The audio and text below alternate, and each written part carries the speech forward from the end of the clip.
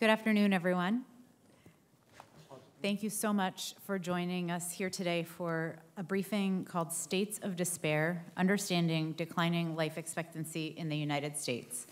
My name is Sarah Dash. I'm President and CEO of the Alliance for Health Policy. And for those who aren't familiar with the Alliance, we're a nonpartisan organization that's dedicated to advancing knowledge and understanding of health policy issues.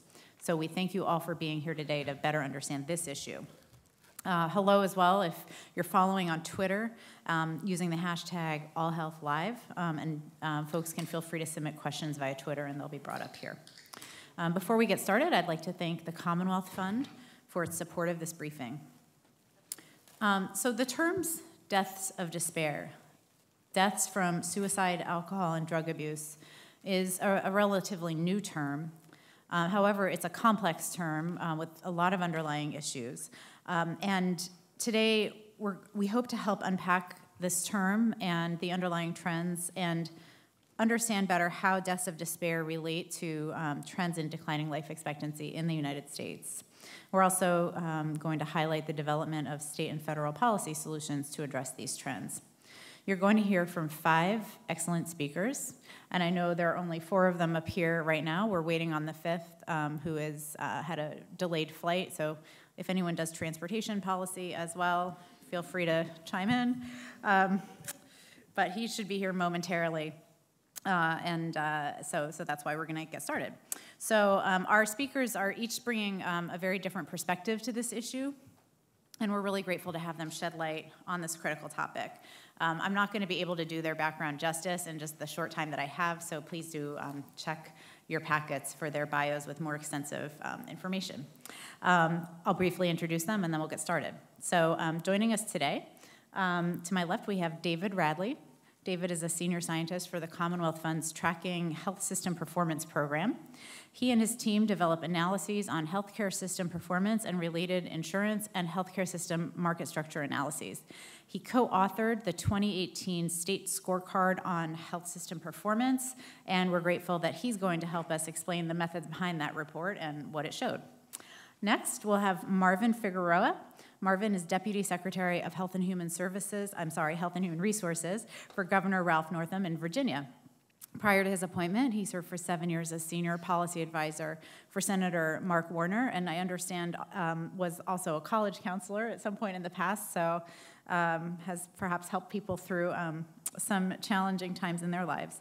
Marvin is going to provide some on-the-ground perspective on these trends and what is going on in Virginia. Following Marvin, should he arrive in time, we're going to hear from Dr. Joe Thompson, who is going to provide another state perspective on deaths of despair. Joe is president and CEO of the Arkansas Center for Health Improvement, and he's responsible for developing research activities, health policy, and collaborative programs that promote better health and healthcare in Arkansas. Next, we'll hear from Richard McKeon, who is chief for the Suicide Prevention Branch in the Center for Mental Health Services of the Substance Abuse and Mental Health Services Administration, or SAMHSA. Richard is going to provide insight into SAMHSA's purview over issues related to deaths of despair, as well as their suicide prevention efforts. Finally, we'll hear from Anand Parekh, who is the Chief Medical Advisor of the Bipartisan Policy Center. And prior to joining BPC, he completed over a decade of service at the Department of Health and Human Services. We're thankful that he can use his expertise to provide some summary remarks, and he will draw on some of his work from the article Towards a United States of Health that looks at the global burden of disease across state healthcare systems. So with that, I am going to turn it over to David Radley to kick off the conversation. Thank you.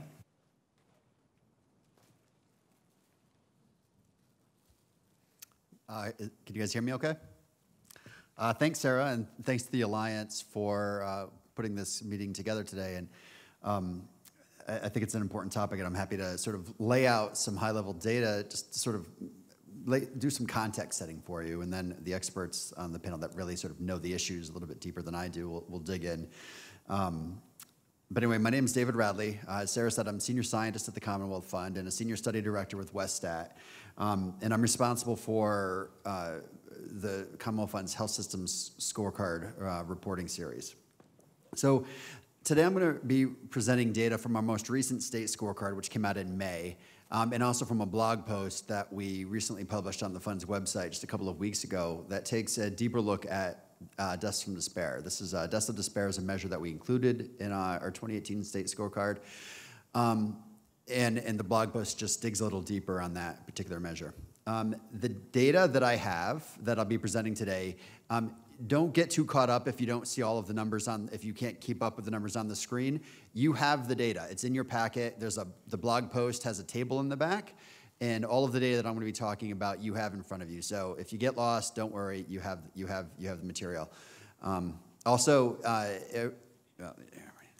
So the scorecard. The deaths from despair measure is sort of part of our scorecard reporting series. We've been doing this series for about 10 years, and the formula's really stayed about the same over those 10 years. We look at 30 to 40 performance measures spread across 5 dimensions of care. We look at healthcare access, healthcare quality, efficiency, healthcare equity within states, and then population health outcomes. We started the series with a national report that basically looked at U.S. averages compared to international benchmarks, but we've grown the series to look at state and even local level data, and even a couple of scorecards that looked at special populations of interest. But today we're going to focus on just one measure, the deaths from despair. So deaths from despair isn't a clinical term per se. The term was actually coined by 2 economists from Princeton a few years ago in some work they were doing to look at health outcomes associated with sort of broad economic and social trends. When we're talking about deaths from despair, we're really talking about a composite of deaths from alcohol, suicide, and drug overdose. So with suicide, these are basically any death that occurs because of self-injury, and actually can include, in our definition,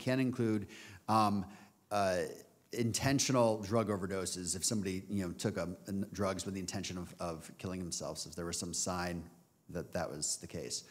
Alcohol-related deaths are basically deaths that result from some sort of liver disease, that result from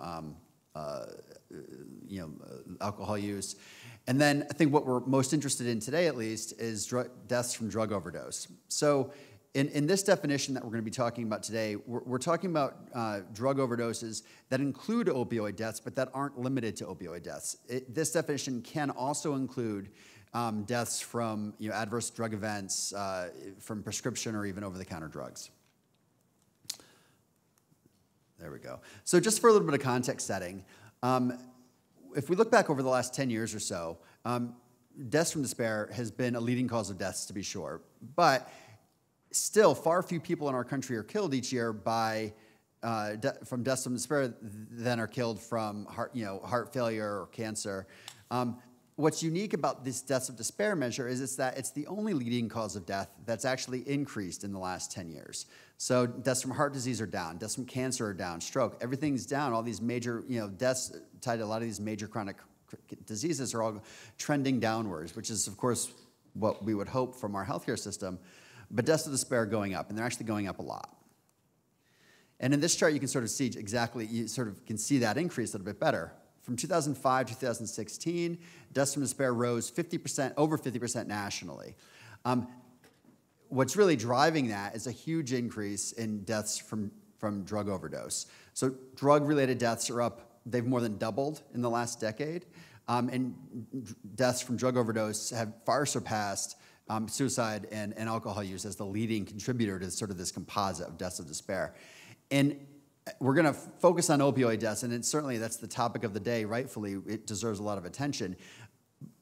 But don't lose sight of the fact that suicides and alcohol deaths are still up over 20% in the last 10 years. I mean, these are still big increases, and these are still important topics that deserve attention.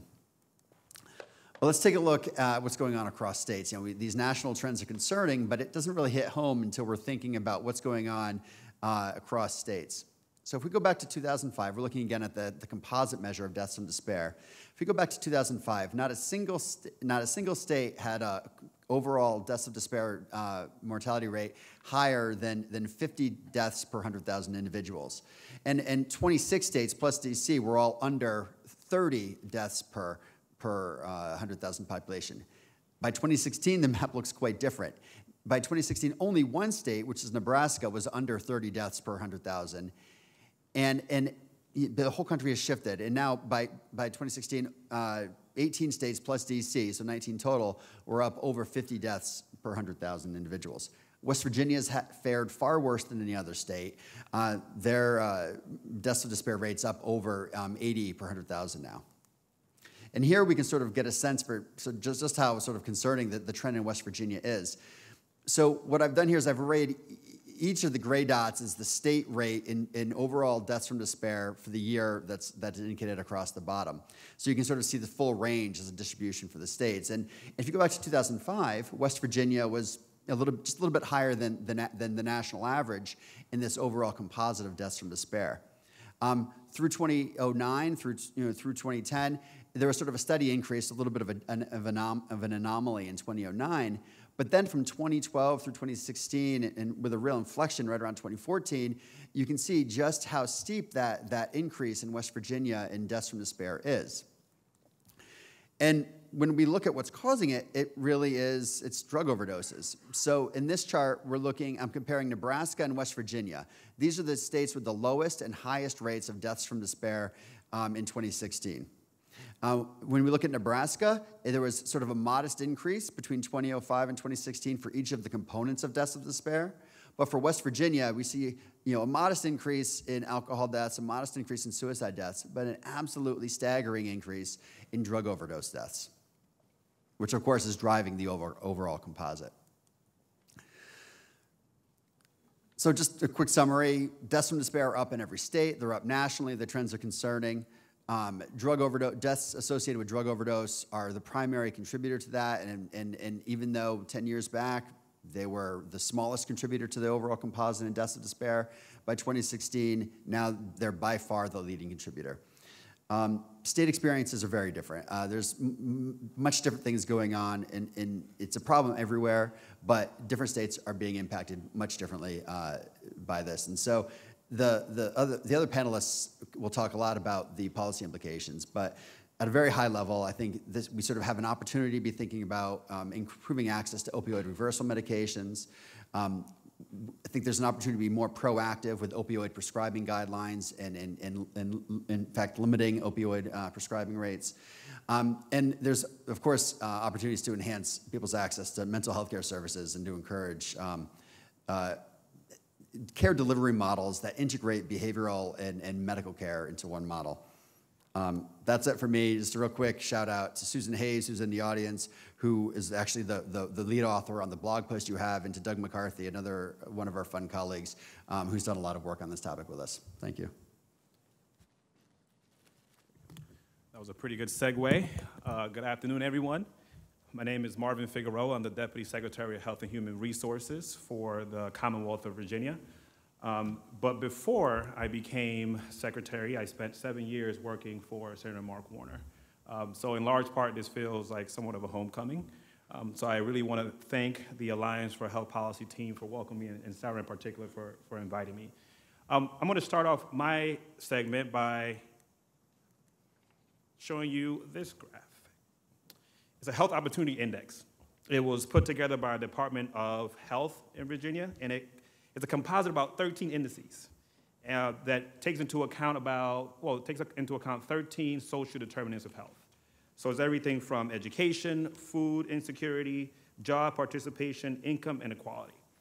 And the case that I want to make today is that when you think about these are more death of disparity. I will show you maps later on where you can see how they track each other, but in large part, what has resulted in these deaths of despair is exactly the disparities that we see across the Commonwealth. And I want to particularly bring your attention to the blue and the pink. Nonetheless, understanding the factors responsible for recent mortality trends is important for us to address the possible health crisis and also think through what are the underlying causes. So just a slightly different definition. When we think about death of despair in the Commonwealth of Virginia, we're looking at a particular population. That's what I will focus on today. It tends to be white, non-Hispanic, 25 to 54 years old, and the stress-related conditions that Dr. Radley mentioned are the same. So unintentional drug overdoses, suicides, alcoholic liver disease, and alcohol poisonings. So we take, say, 1995, or 1992 into 1995, and we take 2010 to 2014, and then look at the percent increase in mortality rates, there are a couple of things that we will observe. Death rates from unintentional drug overdoses increased by 331%. Death rates from alcoholic liver diseases increased by 37%. And the suicide rate increased by 29%. And not on the graph, but kind of worth noting is that 20 conditions are responsible for the increase in mortality rates have to do with organ diseases. So everything from vital hepatitis to heart diseases, many of which have a potential link to substance abuse and other trauma. But these deaths are not evenly distributed in the Commonwealth of Virginia. Remember that Health Opportunity Index? The highest stress-related mortality rates are in Southwest, our West Central, which border Kentucky and West Virginia, and our South Side. These populations have the lowest and second lowest median household income, highest unemployment rate, and more than 1 in 4 children live in poverty. Taking a deeper view of things, the sharp increase is of 262%, 245%, 215% in Wise County, Buchanan County, and Dickinson County. Thinking about social determinants of health, in Wise County, 49% of adults graduate from high school. In Buchanan, only 9% of the population has a bachelor's degree. 31% of the children there live in poverty. If you look at Eastern Virginia, it had the largest proportional increase in these type of deaths, lowest percentage of high school graduates, largest shortage of mental health professionals, and the second highest unemployment rate in the Commonwealth. And what do you know? What do you see? The rates of the fatal prescription opioid overdoses tend to happen in those locations as well. This is excluding fentanyl. This is including fentanyl. What we see from the federal government these days is that a reaction to this. So we have a number of different grants that have been awarded to the states. I apologize for all the text, but the biggest takeaway here is that because of the opioid crisis, we are receiving more financial resources to be able to combat this issue. But the challenge for states is how do you look at opioids and look at substance abuse and try to create a system or infrastructure that responds to addiction regardless of the substance. For us, the way ahead means that we have to move away from the immediate response to a crisis, which is often to just react, and more look at the systematic approaches to be able to address this issue. In the time that I have remaining, I'm going to focus on four topics in particular. One is Virginia has what we call community service boards, and it's in the Code of Virginia. And the responsibility is to provide intellectual disability, mental health, and substance use disorder services either directly or through contract with private providers. We have about 40 CSBs scattered across the Commonwealth. And what you will find is that depending on what CSBs you're in, you will see different quality and different types of services. So if you've seen one CSB, we say you have seen one CSB. Part of our strategy to transform a mental health system is to integrate behavioral health and primary care, emphasize population health and awareness, excellence in behavioral health care, and also sustain strategic investment in community service and supports, and what we call STEP Virginia. So what you will see on the right-hand column is kind of what we're building towards. So we are making strategic investments to make sure that regardless of where you are in the Commonwealth, you'll be able to receive these services. Secondly, we've taken a closer view on our Medicaid population and working with the American Society of Addiction Medicine have created a benefit that we call ARTS. And ARTS encompasses evidence-based services that we know are useful for individuals who have SUDs. So that's everything. That is a full spectrum of addiction and treatment services that includes residential treatment, case management, peer recovery counseling, and most importantly, demonstrating the commitment that the General Assembly and the governor have made is that we also increase reimbursement rates for behavioral health and mental health services. The result is that we have seen treatment rates increase.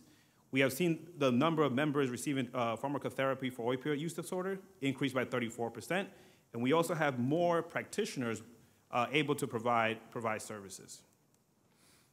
Here's kind of a graphic of the impact that we've seen. So this is before ARTS. This is after. finally, trying to bridge the gap between our Public Safety Secretariat and our Health and Human Resources Secretariat, we formed an executive leadership team that has focused on, that brings together the secretariats to kind of combat substance abuse writ large. Here are some of the initiatives that we have going on. So everything from how do you get justice-involved interventions, to treatment, to prevention, to supply prevention and harm reduction. And we can talk about that a little later during the Q&A. And then finally, we're focusing on adverse childhood experiences. One, most of the time when we survey these individuals, we acknowledge that there are different issues that they've gone through that have caused traumatic stress. They have manifested themselves in some form of abuse. And the goal of the governor's goal at this point is to try to figure out how do you include trauma-informed counseling in education and also in healthcare. We also have to think through the fact that a lot of these individuals, in particular those regions where we've seen these higher mortality rates, that they have children sometimes. And what do we do to ensure that the children also don't become substance use abusers? We have Medicaid expansion in Virginia, and so more people will have access to the ARTS program. I'm just including that to talk a little bit about, to put that as a post we could talk about later. And then these are the challenges. And it all has to do about funding most of the time, but also what are the changes that we can make because of this increased funding that will allow us to better serve these individuals where they present and provide the right care at the right time. And then finally, this is a note that we received from one of our constituents. So less addictive drugs. We need less addictive drugs. People are committing suicide because of drugs, and they are getting diseases because of drugs. So our children are watching. Thank you. Thank you. Marvin, before we go on, I just want to ask, could you talk a little bit more about the impact of fentanyl on the death rates you showed slides with and without? And just wondering, you know, there's been some talk about, you know, that being the driver of some of the deaths. And of course, if anyone else wants to chime in, but just wanted to ask you what's going on there. Well, what we observe is that it all depends on what locality you're in. So depending on the locality, you will see either the biggest driver being fentanyl. You have other places where it's heroin, and other places where it's methamphetamines. So again, the biggest takeaway is a drug will always will always be different depending, well, let's start over. Depending, if you are a substance abuser, you will find a drug to abuse. And so we have to figure out not necessarily how to react to the drug itself, but reacting to the underlying causes that are causing that result in an individual seeking that drug. I'll be more articulate next time. That's great. All right, I think next we have Dr. Joe Thompson. Thanks for being here. Great. Thank you for the invitation to the Alliance and support from the Commonwealth Fund, and to my fellow presenters, honored to be on the platform here with you, and to all of you for being here today. By way of background, just for information, I'm a physician. I lead the state's unofficial health policy center. For 10 years, I served as the lead cabinet advisor to former Republican Governor Beebe and former Democratic Governor, Huckabee, Republican Governor Huckabee and Democratic Governor Beebe. So these issues have emerged over the last decade, and I have had upfront and important kind of opportunities to see the death and despair that we're talking about today.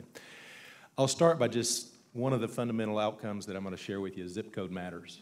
The deaths of despair are concentrated in areas of our nation and in areas within our states, which despair is not just about mental health depression. It's other opportunities.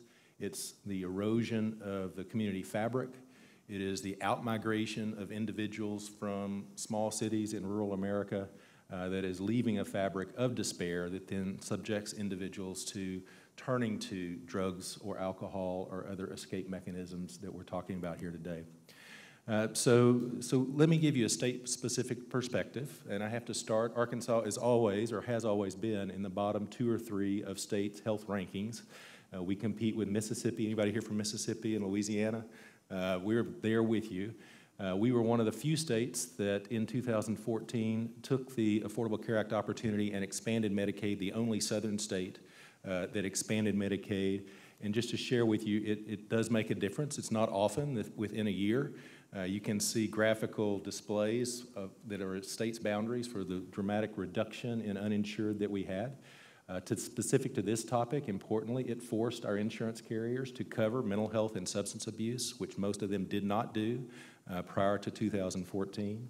As a point of advertising again, our rates, because of the way that we did it through a Medicaid large purchase in the small individual marketplace, have been lower than other states' experiences, and our competition has increased. We've gone from 1 carrier statewide to now we have 3 carriers statewide, and the increase in choice. So we have the financial mechanism in place, but we still have the challenges of the topic that's on the table today for our deaths of despair. This is for the Institute for Health Metrics and Evaluation from the University of Washington. These are mortality statistics. The darker red color are where mortality rates per 100,000 all-cause are greater. And you can see in areas of our nation that have economic depression, in rural areas, in areas that have not benefited from some of the expansion and some of the technology advances of the coast or of our larger cities, you have significantly higher mortality rates. Along the lower Mississippi River Delta, Arkansas, Louisiana, Mississippi, we have statistics that are rival third world countries for the entire state on virtually every health statistic. And unfortunately, in the federal government, when you look at health statistics, the Mississippi River is used to divide the eastern region and the western region, so that you never really see how bad it is on either side of the Mississippi River because those health statistics are diluted by higher functioning cities to the east and west. It's focused in poverty. The median household income, if you line all the households in Arkansas up, is $44,000 a year. That includes the Waltons, which are some of the richest individuals in the country. So you can get an idea. Here in Maryland, it's about $87,000 a year. If you go out into those rural areas of the state, and it's not just Arkansas that has these rural challenges, it's the entire nation, you have a significant economic depression, and many of those families lost much of their net worth during the recession a decade ago, and they have not regained it. So these are stimulus for individuals turning to substances of abuse and the drugs that we're talking about. You already saw this. We are one that is experiencing a higher death rate, although not yet to the extent of Kentucky. However, we are the second highest prescribing state in the nation, with more than 1 prescription per individual each year of opioids. We have attacked this, and I'll share with you what we are doing well, what we are trying to do better, and what I believe we have yet to do, and I think this is a nationwide call. We have established and have one of the more robust prescription drug monitoring programs. We have required physicians to access the PDMP prior to prescribing a Schedule II or a Schedule III narcotic. We have active surveillance of the PDMP. The health department has mailed out letters to providers that are outside of the norm for their practice characteristics. We have statewide and local drug take-back programs. We have a significant level of effort under public health outreach or public outreach and education. We have payer engagement strategies on both the public and the private side. Our state and public school employees plan, the largest health insurance plan in the state, limited nascent or first-time narcotic prescriptions to 7 days in an attempt to try to avoid a longer-term exposure that leads to addiction. Our College of Pharmacy is one of the leading investigatory units in the nation, supplying the CDC with much of their how long it takes you to get addicted, which is between 3 and 5 days of consumption. Our Medicaid program has limited the morphine milliequivalents that are prescribed on nascent prescriptions, and also required lock-in to a single pharmacy for Medicaid-paid drugs. So I think we're moving on the public and the private side. This is an example.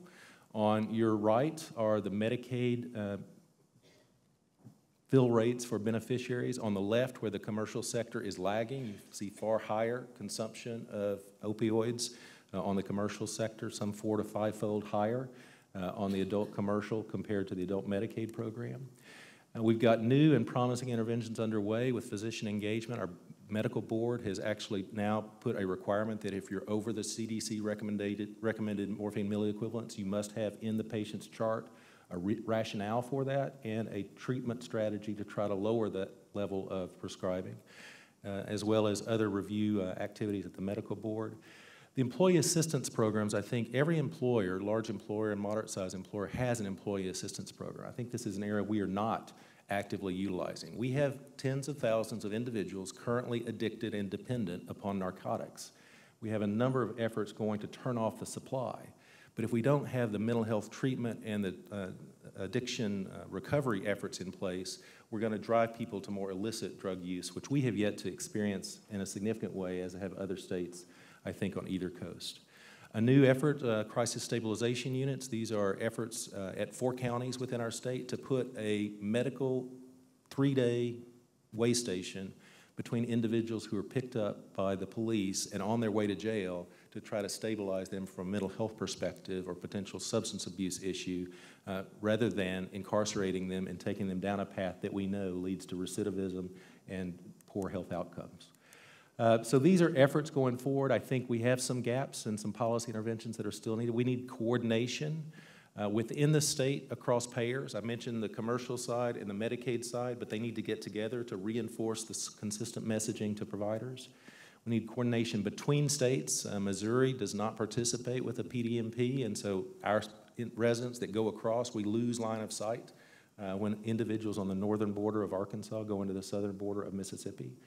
Medicaid, although the expansion is required to cover substance abuse, traditional Medicaid in our state and in many other states does not cover substance abuse as a covered benefit.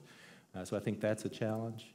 And buprenorphine availability is limited. I think there are waivers under my DEA card that we have too few physicians that have sought to be able to do substance abuse treatment. And the barriers to the number of individuals, even if I have a waiver that I'm able to care for, it's not going to match up with the demand that we have in our population.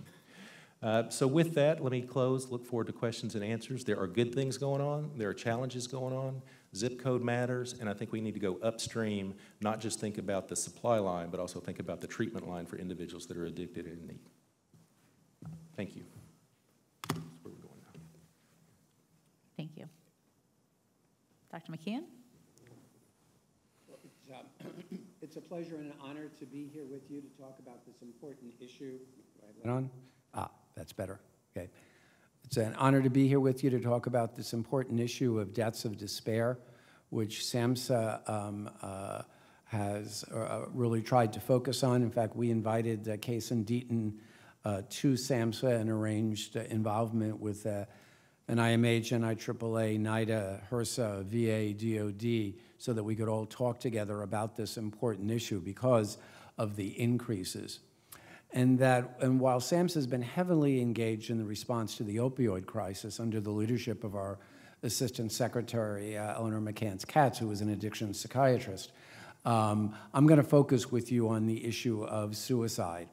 And it's only in the last couple of years that the deaths from opioids have overtaken the deaths by suicide. But suicide is also increasing in an alarming manner. So there are nearly 45,000 people lost to suicide in the United States in 2016, the last year for which we had data. And of equal concern, suicide has increased in 49 of the 50 states. Only Nevada has not seen an increase, and Nevada had one of the highest rates of suicide beforehand, and it's not really gone down. More than half of all states have seen more than a 30% increase in suicide. So that is really important. And while mental health conditions play a very important role, those with serious mental illness, youth with serious emotional disturbance have much higher rates of suicide than others. Suicide is complex, and there are multiple factors that are involved, including certainly substance abuse, economic stresses, legal, et cetera, a wide range. Anything that causes stress and distress and human misery may play a role in suicide.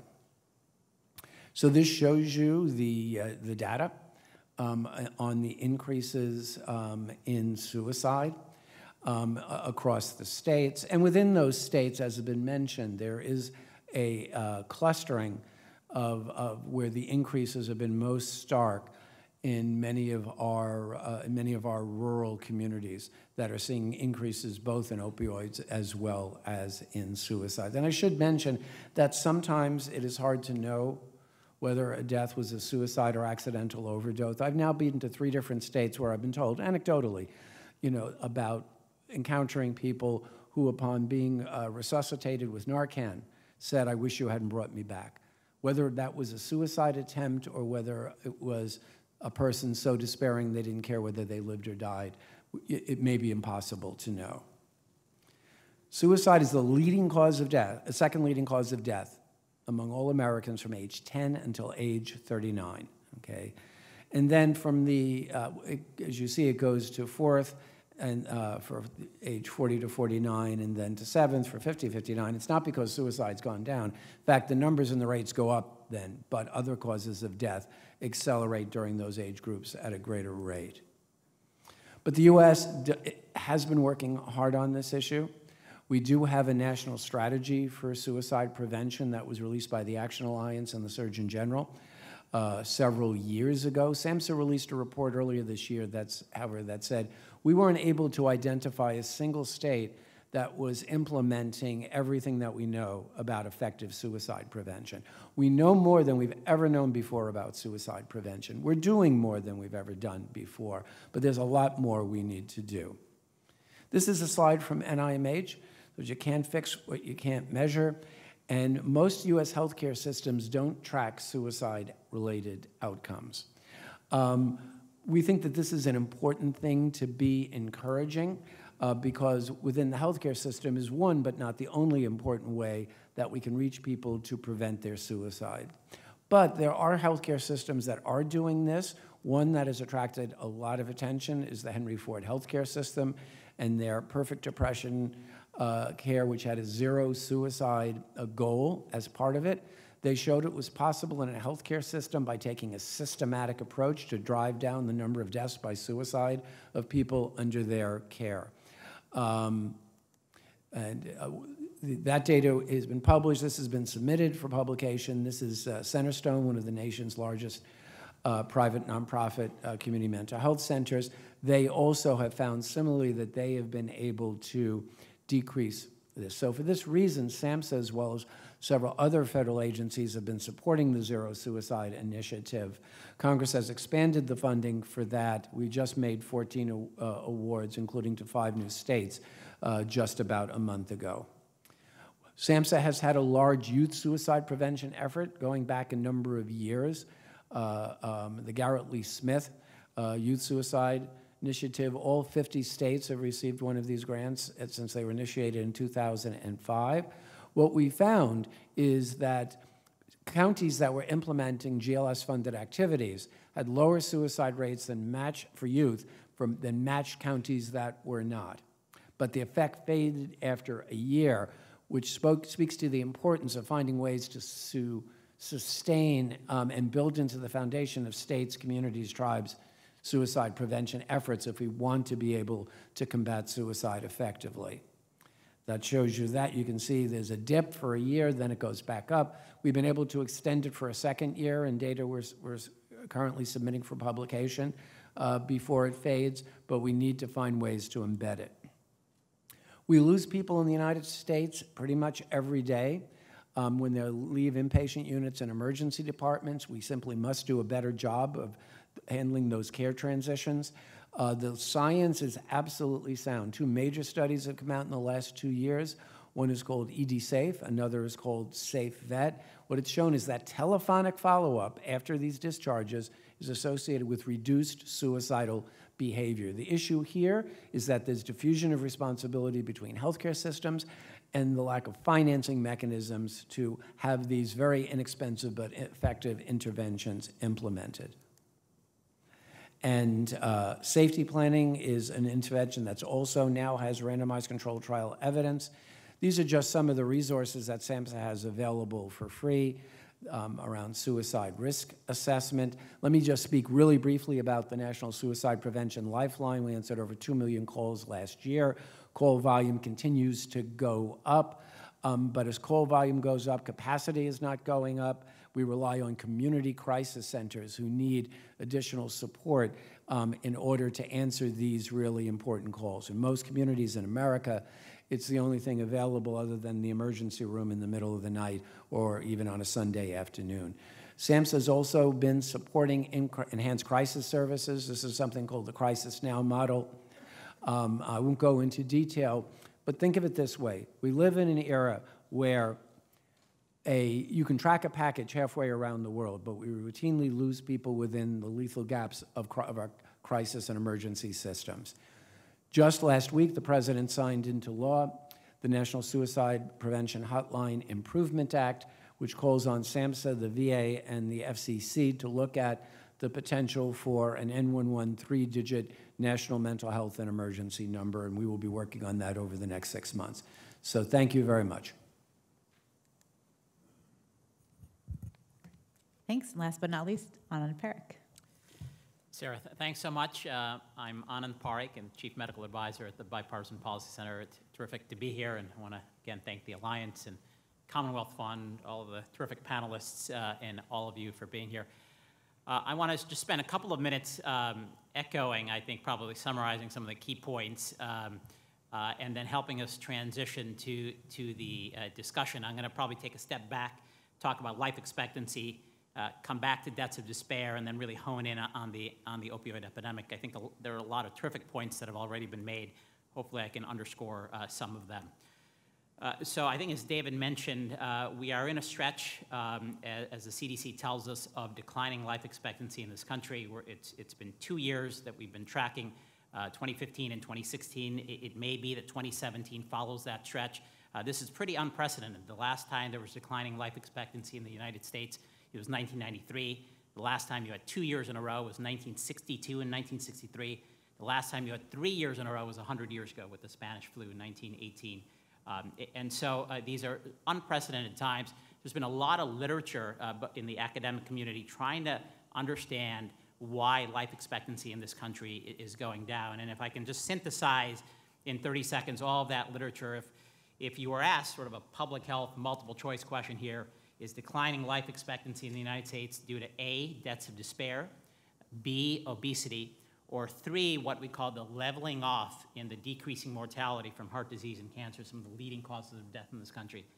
The answer is actually D. It's all of the above. A, so as David has explained to us, deaths of despair, it's the one category that is going up in terms of mortality in this country. That is being driven by drug overdose deaths, which are being driven by the opioid use disorder and opioid overdose deaths, which is being driven by the illicit flow of opioids currently, particularly synthetics and fentanyl and precursors coming in from China. And it's really, if you look at much of the mortality figures, it's really fentanyl laced with heroin being sold as heroin, and many other drugs are components of that right now. So unfortunately, the opioid epidemic in this country is going to get worse before it gets better. We are seeing overall reductions in prescribing, but until we see a commensurate decrease in the illicit flow as well as treatment, which is absolutely critical, we're not going to see the decreases in overdose deaths that we'd like to see. Certainly alcohol has been talked about here. 88,000 Americans by the CDC dying from excessive alcohol use every year, costing $250 billion in economic costs. This is an issue where there's evidence-based clinical and community services and practices that if we just employ, that we'd be able to reduce death. So here, there's certainly a way we need to find the will. Suicide, Richard has already covered suicide, 45,000 Americans dying from suicide deaths. The importance of focusing on youth, focusing on early intervention is absolutely critical. There are an array of risk factors we know about that we need to focus on. Firearm access is critical as well. Half of deaths involve firearms. So all of these areas, deaths of despair, are critical. Obesity. Now 40% of Americans in this country are obese. Latest studies from January 2018 show that obesity reduces life expectancy by about a year at the age of 40. And so I often say in a lot of talks that while the opioid epidemic is the public health crisis of the decade, certainly the obesity epidemic is the public health crisis of the century for us. So we need to think about all of these epidemics. And thirdly, the leveling off and decreased mortality from heart disease and cancer is critical, because if it was just deaths of despair increasing, then those would be compensated by decreasing levels of heart disease and cancer. But we're seeing in many subpopulations actually a plateauing of deaths from heart disease and cancer, and that's also a critical reason for reductions in U.S. life expectancy. And I think the other point to make is that all of these issues are interconnected. So, for example, some of the risk factors driving obesity are the same risk factors driving heart disease and cancer. And many organizations like the Wellbeing Trust, a really influential philanthropy and nonprofit organization, remind us that even diseases of despair make it more difficult to prevent chronic diseases and manage chronic diseases. So all of these items are interconnected. And I think the second point on this slide is this last bullet here. When it comes to health, the United States is far from being united. And this is a quote from an editorial that I co-authored in JAMA back in April, looking at a recent study. Joe mentioned this organization from the University of Washington, the Institute of Health Metrics and Evaluation. And they really focus on geographic disparities in the United States, an area that we need to, I think, focus a lot more about. And for example, life expectancy in this country, if you live in Hawaii, life expectancy is 81 years old.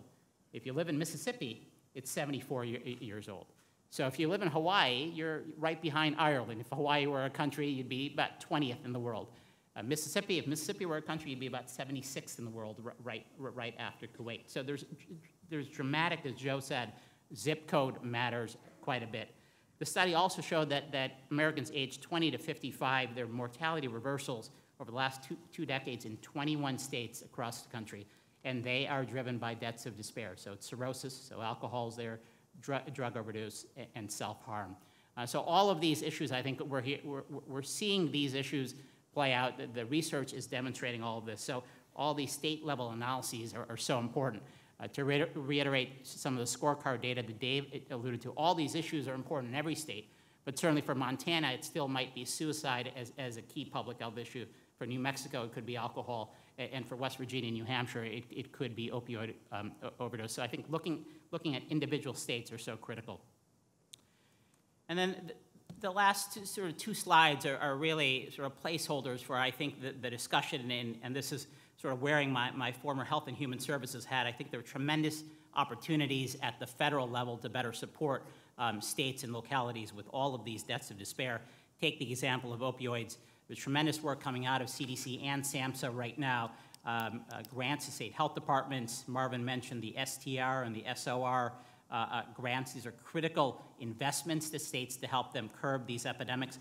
But I think we need to think even more about mandatory spending and how to take Medicare and Medicaid. Joe talked about Medicaid in the state of Arkansas.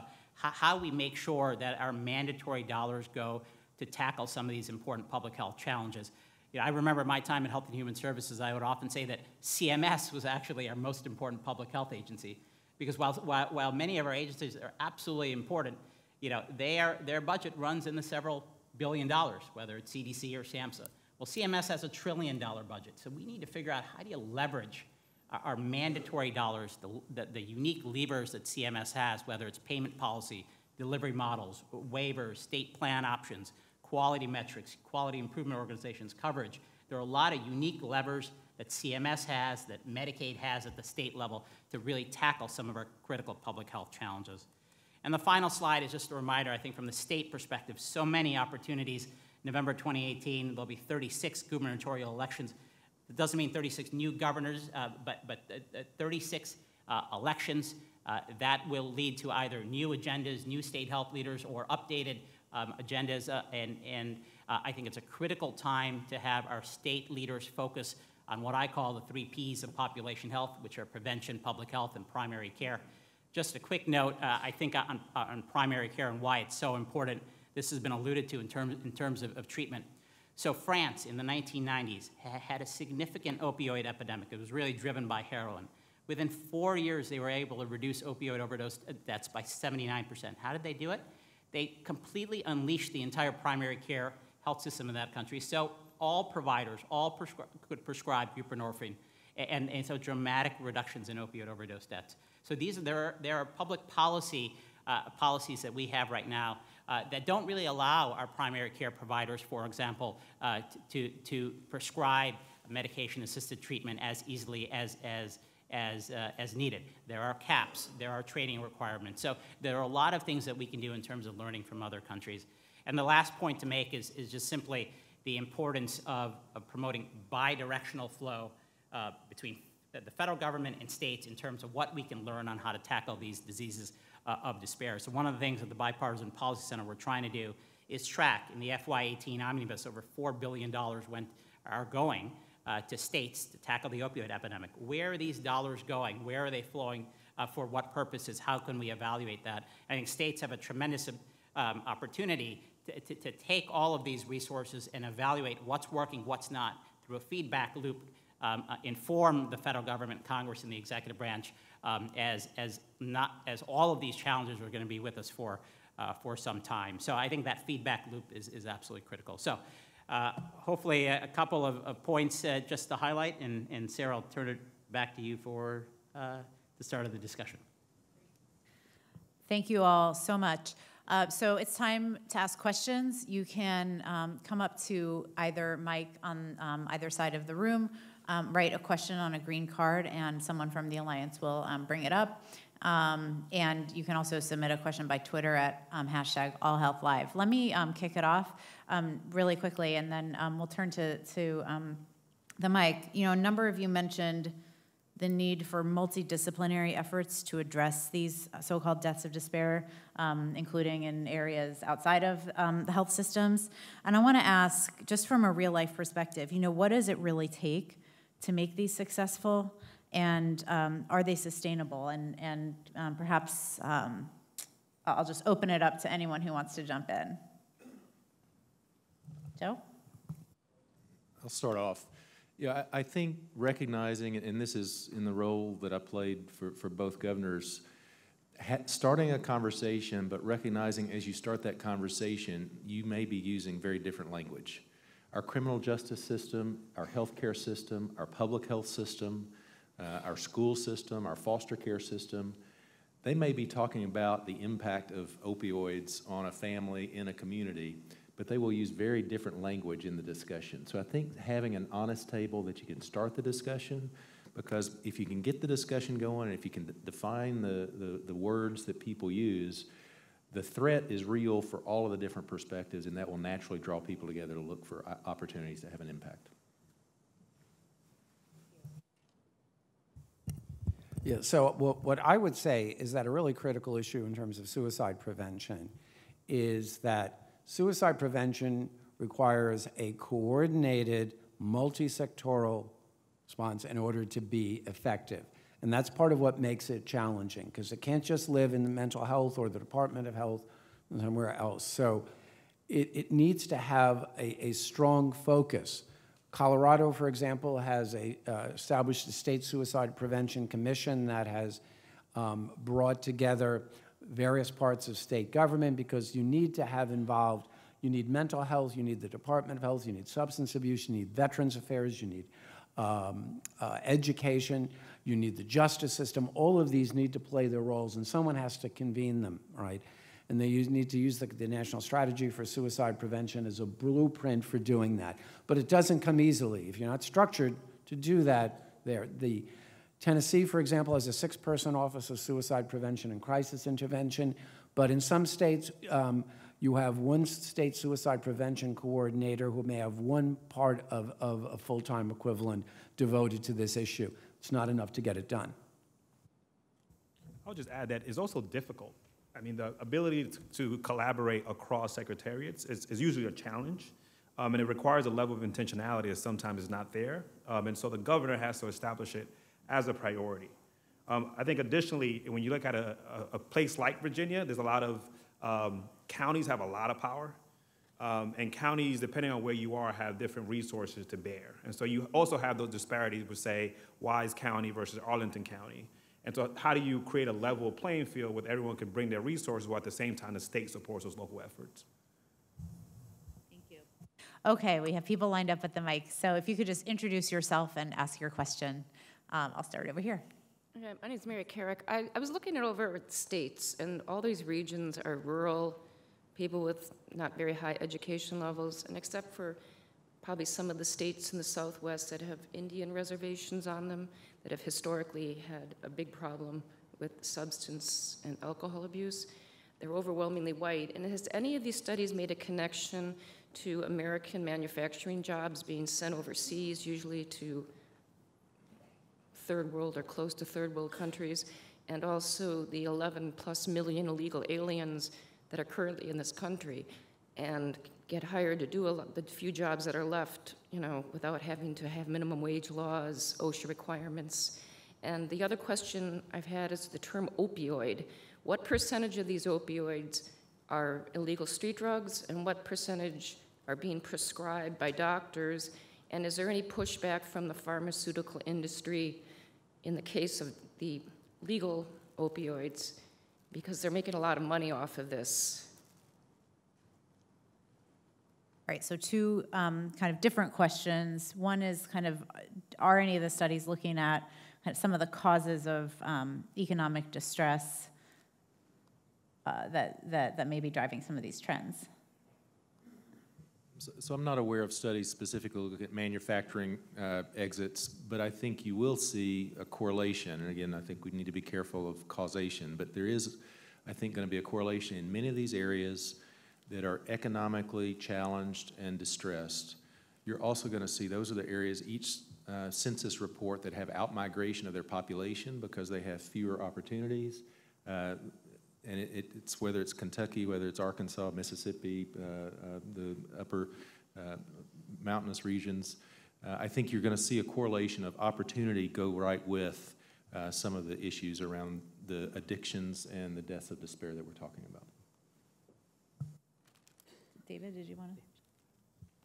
It's interesting. Again, just to echo what Joe said, the original work on deaths of despair and by the two economists, Angus and Ann Case and Angus Deaton, they were looking at deaths of despair as sort of an outcome of a health outcome that was sort of happening as sort of economic and social trends were changing.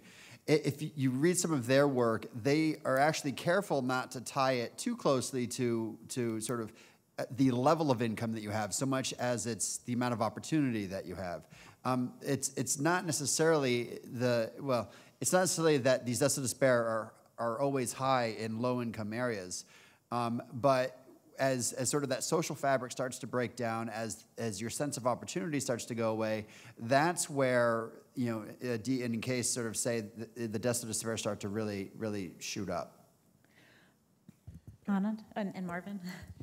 I'll just echo sort of Joe and David. I think Case and Deaton, when they initially came up with the deaths of despair, they were looking at particularly specific population.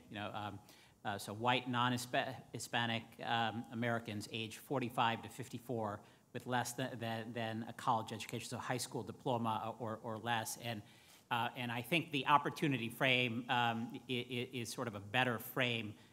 The need to increase opportunity for those vulnerable Americans, so they are not, they don't really fall into addiction or are not predisposed to some of these diseases of despair. I think is critical. And to your second question, we are seeing sort of prescribing slowly start to nationally come down. We're under 200 million prescriptions for the first time in a long time, which is still absolutely astronomical, but it is really the illicit flow that is driving the epidemic right now. And you mentioned pharmaceutical companies. In fact, there are a number of states and local jurisdictions that are now suing pharmaceutical companies. In fact, President Trump asked his Attorney General just earlier this week about doing something similar. So there's a lot of right now focus on prescription drug companies, and also sort of what they can do to curb the epidemic as well. Marvin, did you want to? Well, only that when you look at the data, the African-American mortality rate in Virginia continues to be stubbornly high. And while we have to, we're focusing on the death of despair, we have to think about what those deaths are telling us. It cannot be to the detriment of other populations. And so that's why I think the opportunity and the health opportunity index kind of frames the conversation well. Mm-hmm. Thank you. Okay, you've been waiting patiently. Can you please Yes. introduce yourself and ask your question? Yes, I'm Bob Rosenblatt with the helpwithaging.com website. I've been following this on Twitter and have seen an increasing number of comments from people who say, I have a chronic health condition, I've been taking opioids for a long time, and my doctor just cut me off because he's afraid of getting in trouble with the state or federal government. And I've also seen similar comments by a number of physicians saying exactly the same thing. we have these patients, they need this, but we're not sure what to do now. So what, if any, advice, suggestions should be given to these doctors and patients? And before you answer, thank you for your question. Before you answer, there's a related question on a green card, so I just want to try to combine them. And it relates to this question of chronic pain. And to your question, there's the questioner asks, is the CMS rule on limiting opioid prescriptions to 90 milligrams per day the correct policy to work towards lowering opioid substance abuse? So getting towards the question around prescribing patterns and then how to manage chronic pain, and perhaps are there alternative chronic pain treatment options that might work? I'll rush back and take it. Well, let me start, and I think this is where it is important for us to evolve the discussion. We have nascent first-time users for which we have overprescribed and for which we now know that if you're using between 3 and 5 days, that's when you become addicted. We have a decade and a half ago in emergency rooms and hospitals and clinics across the nation, we had a pain scale that if you had any pain, there was a marketing effort to try to treat. So we have a number of people who I would say are dependent. To get through the day, they have to have a narcotic of some type. The effort to squeeze the supply on physicians needs to anticipate reactions by both of those two groups. The first group, the nascent group, will not have much of effect other than not becoming addicted because of 7-day, 5-day limits and limits on the amount of morphine milliequivalents. The second group, the addicted group, if we don't ramp up the treatment, if we don't have more physicians that are actively engaged in assisting people to withdraw from their dependency, those individuals are at risk to turning to the illicit market. And I think that's where we do have the potential to drive individuals by only focusing on the supply and not on the treatment to potentially, as Anand said, we may have higher death rates in the coming year. I'll just add that there are millions of Americans suffering from chronic pain in this country, and some absolutely need opioids, and we have to make sure that any of our policies don't have the unintended consequences of increasing more chronic pain. That being said, I think many of the policies, even the prescribing guidelines that CDC put out there, have not been interpreted correctly. So there's a lot more education that we need to do to ensure that individuals who need these medications have the ability to stay on these medications, that physicians and healthcare professionals aren't scared off, for example, of being able to prescribe these medications. So I think we need to examine sort of state policies, correct them where there's an overreach, ensure that that there's more education about the important prescribing guidelines, which I think are very important. Just a quick note to Sarah's question, and to a question to Sarah about what CMS is doing. So starting in 2019, Part D plans for CMS beneficiaries, whenever somebody is on a regimen with more than sort of 90 milliequivalents, it's not that they can't get any more. It's simply sort of that the pharmacist has to call the healthcare professional to verify the dosage. There will be a new 7-day limit for first-time acute chronic pain episodes, and many states have already done that. So I think we just have to make sure that our policies are evidence-based, but then communicated very well. And I don't think we've done a really good job on communicating these and educating healthcare professionals and patients. Thank you. Okay, and speaking of communication, was that in Part B or Part D that you said? Sorry, Part D. D as in David. David. All right. You've been very patient. Introduce yourself and ask your question. I'm Rita Kawahara. I'm a policy fellow with the Association of Asian Pacific Community Health Organizations and also a physician in training. My question is regarding addressing the infectious disease consequences of the opioid epidemic. And my focus right now has been on viral hepatitis, particularly hepatitis B as well as C. I think when we're looking at the opioid epidemic, it's important to address the immediate health consequences, like ensuring naloxone availability, ensuring patients have access to support programs to help address their addiction. But I think we need to make sure that we don't get so short-sighted and forget to address preventable infectious diseases like hepatitis B, which has a vaccine. that's very effective, but only a quarter of adults are currently vaccinated against hepatitis B, and we've seen rises of up to 400% of hepatitis B cases in certain states. And then hepatitis C, where there's no vaccine, but there is a cure where we can completely treat and cure people of hepatitis C, and there have been significant rises in hepatitis C across the country. And so what is being done at the state and federal levels to address this and ensure that we're looking at this from a public health perspective more broadly to prevent something like the HIV epidemic in the 1980s, which exploded into what it is today, from happening in hepatitis B and hepatitis C?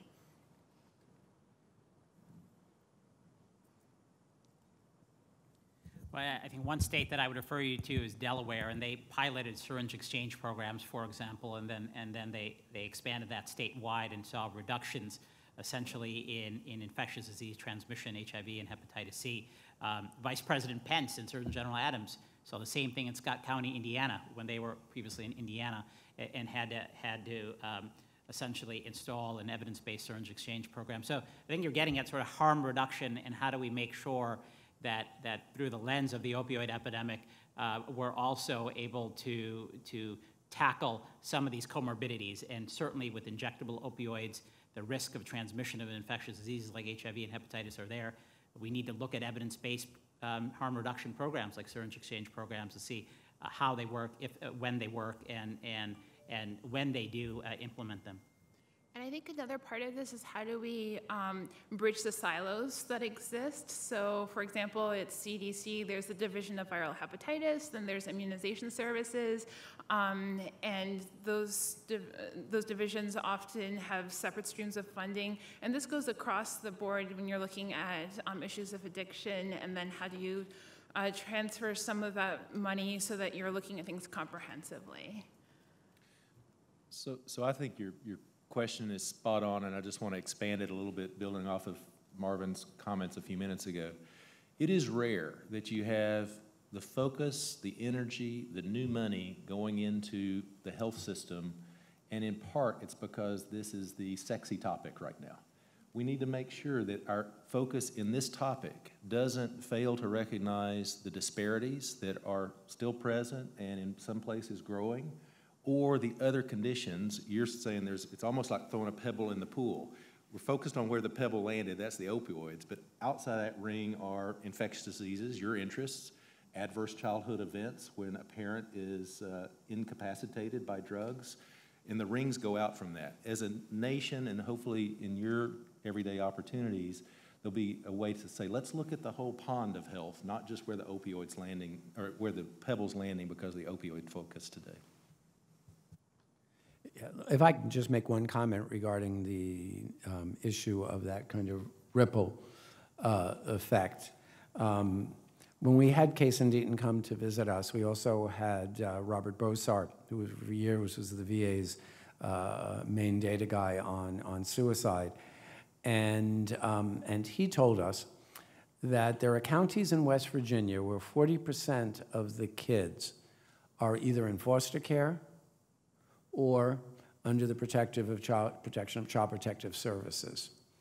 And then I was further told by the West Virginia State Suicide Prevention Coordinator that there's one county where that number is 60%. And she expressed concern about, in years to come, what will happen to those kids, what will happen in terms of their suicide rates, what will happen in terms of a range of other really negative outcomes. So I think it's very, very important that we're aware of those ripple effects. And each death, whether it's suicide or accidental opioid overdose, affects many other individuals and brings its own intense pain with it that has a ripple effect that we need to pay attention to. In Virginia, we're working to establish harm reduction sites. One thing to recognize, and I don't think sometimes this is truly appreciated, is how difficult they are to set up and how much local buy-in you need in order to be able to not only stand it up, but also maintain those sites. And so even a locality where you have a high prevalence of infectious diseases as a result of substance abuse will say, we don't want that here. And so part of it is kind of making sure that the state prioritizes it, but working with those localities to set them up and also sustain them. Can you just say just a little bit more about a harm reduction site? Like what does that entail? I mean, the one that folks often cite is syringe exchanges. So, in some places, especially where we see, again, a high prevalence of these infectious diseases, tend to be more conservative. And so how do you work with the health department in that locality? How do you work with the sheriff? How do you work with the local electeds to set up this program? Usually what you'll get some pushback from law enforcement. We are seeing more collaboration between law enforcement and health and human resources, in large part because of those working groups that we've established. But nonetheless, these things are hard to set up. Okay, we'll get to your question now. Thank you. Thank you. My name's Jonathan Duff. I'm from Congressional Research Service. So I've heard some conversation about hypotheses as to why such an increase over the past decade. And it seems like economic opportunity has been cited, and certainly the influx of opioids has been well documented, although I don't know that that explains all of it. But I'm curious about hypotheses in the context of prevention. So even if you were to prevent some of these deaths of despair, you're still talking about potentially a lifetime of care for some of these people, whether it's substance abuse treatment or mental health treatment. So I'm curious about examples, either ideas that you have or specific examples where you're actually addressing the underlying causes of some of the symptoms or some of the issues that result in these deaths.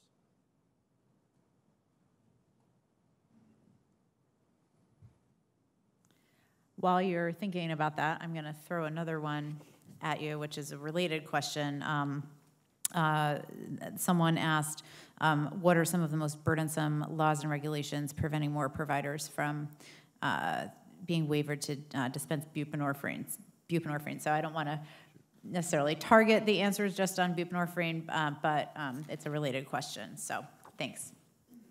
So if I can try to tackle, I don't want it to be represented that opportunity and the presence of opioids are the primary causes. I think, and this is the basis for much of the litigation against the pharmaceutical companies, I think there were some false advertising practices that occurred over the last decade and a half. I think as physicians, we didn't recognize the addiction potential of some of the prescriptions or many of the prescriptions that went forth. I think our understanding of that is growing so that it's now known and fairly solidly shown that it's the 3 to 5 day window, that if you are using a narcotic for 3 to 5 days, that your addiction potential doubles and at 7 even goes higher. So I think there are practices on the medical side as well as the supply side that have to be directly affected. Now that's not getting over into the illicit drug issues or some of the more non-healthcare activities, but I think this is a whole package. It's susceptibility of individuals, it's exposure with lack of knowledge by medical personnel, and then it's some of the lack of understanding of how dangerous these drugs are at initiation. Let me mention this from the perspective of suicide prevention. I think the suicide prevention field, and I would count myself among them, has really done an inadequate job of providing coherent explanations for the increase in suicide in the United States. We know it's not only, I mean, certainly it's not only about the Great Recession, because it was already going up before that. The Great Recession may have exacerbated some of those trends.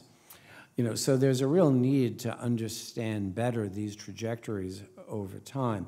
Case and Deaton talk about the cumulative disadvantage. And I think the notion is that these things, may come together. So you lose your job, but thankfully most people who lose their job don't kill themselves. So what is it that's going on? Well, it may be something like you lose your job, but you're living in an area where there are not a lot of other jobs to get to. And here's the key point that Case and Deaton make.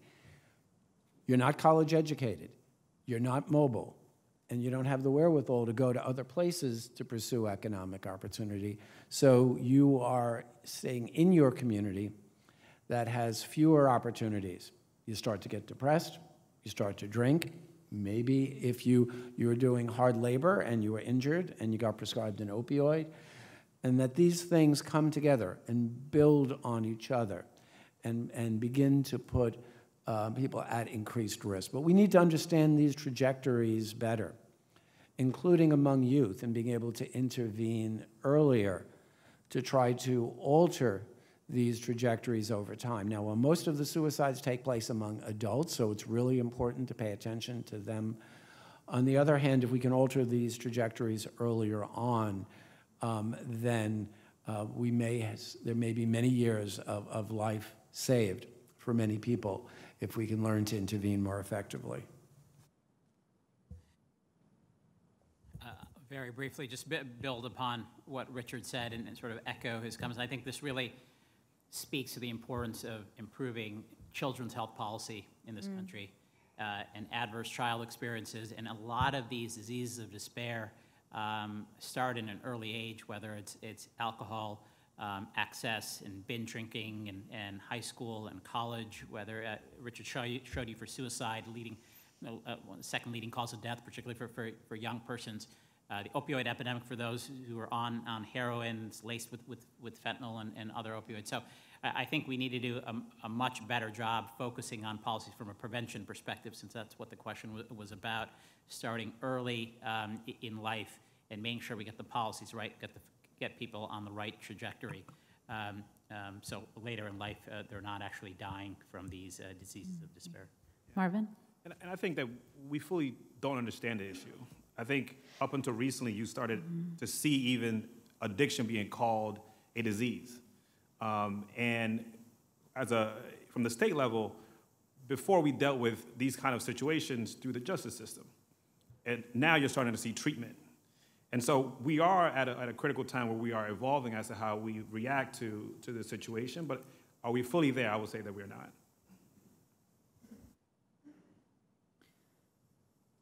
Great, thank you. So there was a specific question, actually, just following on the point about children and children in foster care. Can you expand on the impact of opioid use disorder or substance use disorder on children in the child welfare system, specifically in foster care? And do you think that the recent rise of children in the foster care system can be completely attributed to the rise of drug-related deaths or use of drugs, or is there some other cause? And then talk more about what can be done to make sure that these kids can have some more resources to live a healthier life and be in more of a state of well-being. So briefly, and others may, I'll try to be targeted in the response here. You know, the state or the county or the municipality is got legal obligations to safeguard the children in those geopolitical areas. And when the parents are addicted and potentially incapacitated because of drug use or other issues, the state or the political entity has to step in. I don't think there's any way that foster care has been taken over by substance abuse. We've had long-term issues of parental challenges with children.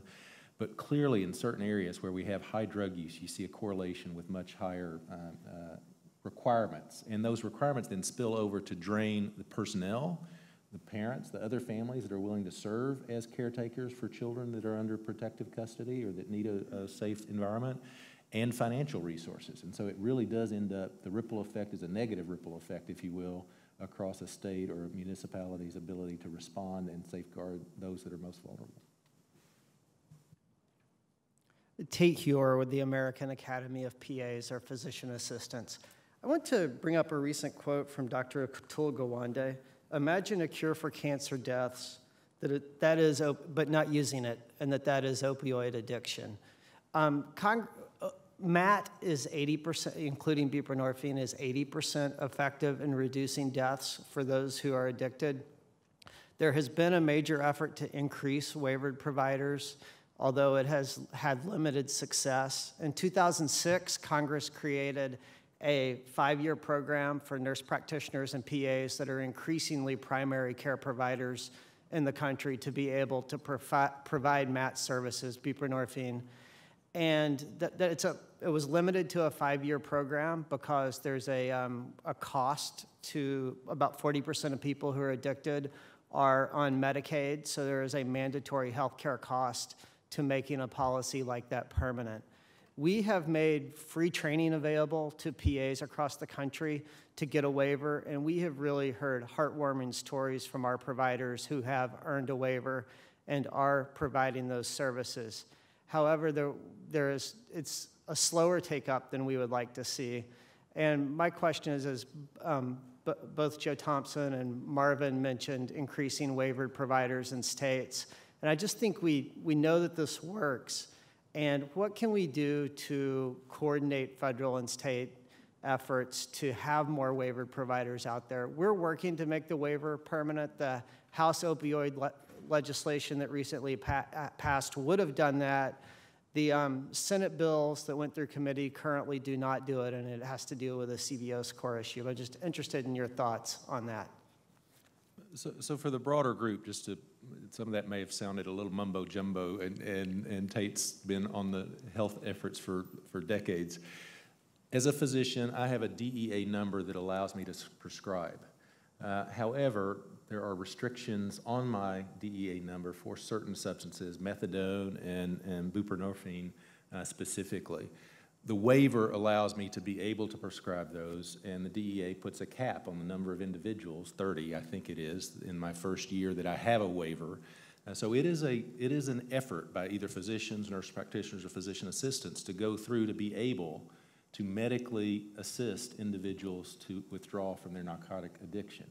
I think the earlier question, too many physicians just say, well, I just won't prescribe them anymore, as opposed to going through this effort to try to be able to be supportive of their patients who have an addiction. So I think, Tate, to your question, we've got to figure out how, on the education side, to our clinical providers, we emphasize the importance of their willingness to treat individuals that have addiction.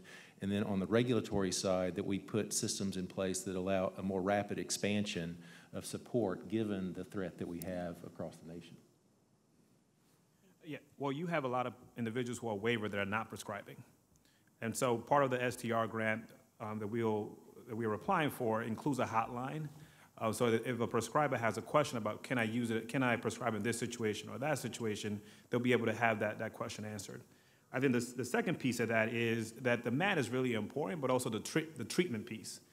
The reason why our ARTS program has been particularly successful is because you have to create the conditions by which you have treatment services, and reimbursement usually drives what treatment services are available or what not, and so those reimbursements are really important in this conversation. If I could just add, I think, and also state scope of practice laws, particularly for NPs and PAs and whether they can prescribe buprenorphine is important, but I don't think our federal public policy, and I think the legislation in Congress right now is a lot of good things, but it doesn't address these fundamental issues. There are still barriers. Why do we need waivers? Why are there caps? Can you imagine if we said, healthcare professional, you can only take care of 30 diabetics in your in your practice. You can only take care of 100 patients with heart disease. We don't do that for any other chronic disease. We further stigmatize this issue and reduce the capacity we need to treat individuals with opioid addiction. A waiver. Why should an NP or PA have to go through 24 hours of training? This is not more complicated than many other things that healthcare professionals do. We treat complex diabetics, we manage insulin regimens. This is not that complicated. There is no reason there ought to be an 8-hour training requirement for physicians and a 24-hour training requirement for NPs and PAs.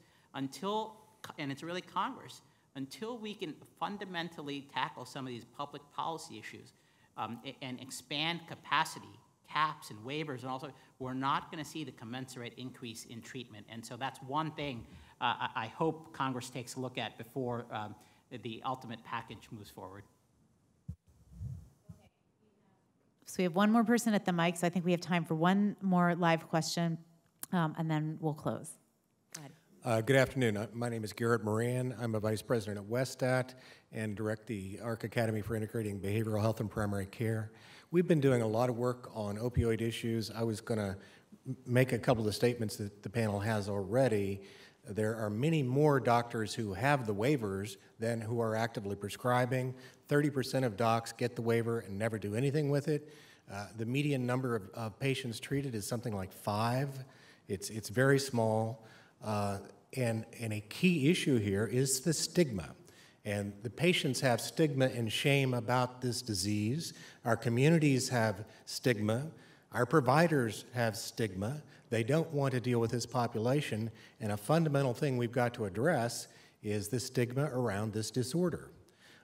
The other thing, I've been doing a study where I visited a number of programs around the country over the past few months, and going beyond the prescribers, we're finding a real shortage of behavioral health professionals to work with these patients.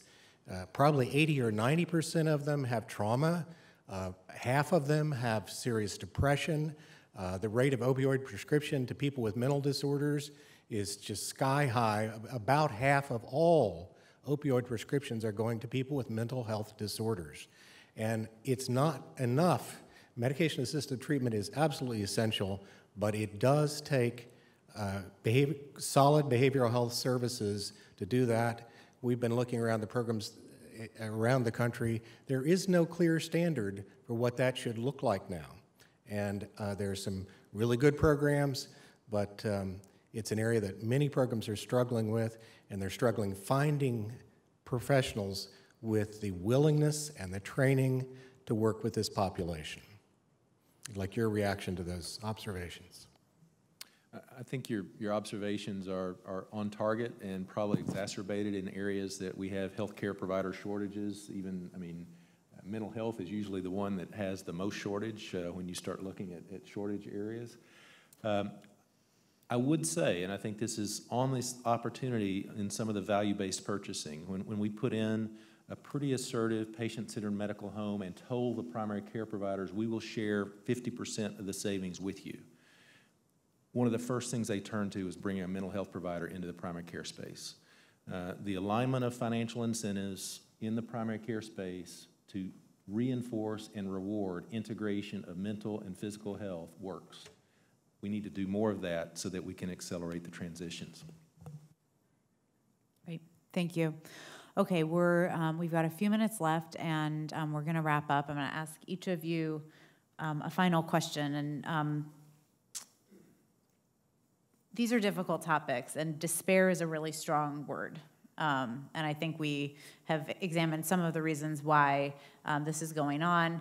But what I want to ask is, and we're going to just go down the line, so I'm going to put each of you on the spot. What gives each of you hope for progress on this issue going forward? Give you a minute to think about it. While they're thinking about it, you all have blue evaluation forms in your folders. If you could fill one out before you leave, that would be appreciated. Thank you. All right, so what gives you hope, David? So I think what gives me hope is, like we've said, zip code matters, and there are places in the country where the problem isn't as bad as in other places in the country. That tells me a couple things. It tells me that there's an opportunity to learn from those places, and so I think what gives me hope is the fact that when we look around, that not everybody has the same experience. There's different experiences, and let's try to figure out how to take some lessons from those places with the more positive or the less bad experiences, at least, and translate that into new care models, new payment models, whatever, so that we can sort of float the boat, rise the level for everybody else. I think what gives me hope is that I think Virginia is taking this opportunity to examine the inequalities that exist within our Commonwealth. And for the first time, you have individuals that otherwise wouldn't talk to one another at the same table trying to discuss the issue because it impacts every population across the board. And so public safety is talking to health, labor is talking to employers to figure out how we move forward together. And so for me, the way ahead is the fact that at this point in time, we're all in the same situation. We have to figure out how to work together.